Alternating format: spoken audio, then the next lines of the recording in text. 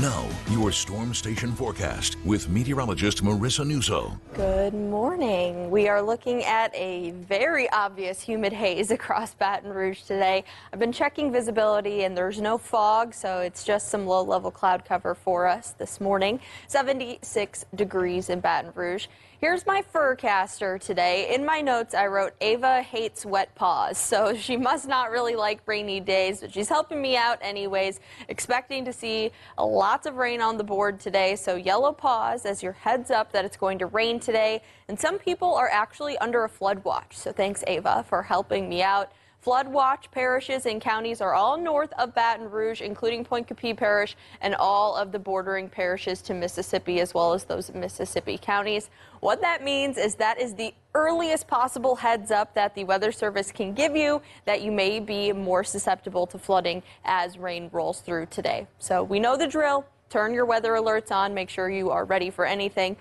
Some of these spots already starting to see a little bit of rain, even a quick little downpour just moving north of St. Francisville here. So we'll keep a close eye on that.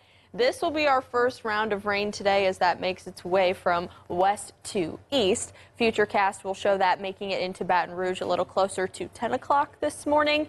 And then once the showers start, they are just on and off through the rest of the day. 7 o'clock, we start to see things really lightening up, but just like yesterday, make sure you're ready for rain at pretty much any time. Almost a guarantee that everybody gets a shower through the day today.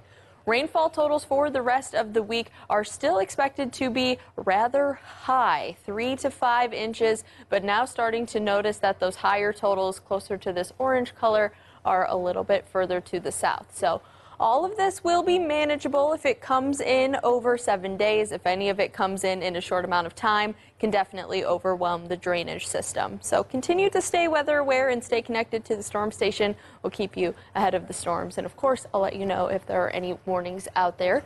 Here's a look at your 7-day forecast. We'll get another live check of your radar coming up in 10.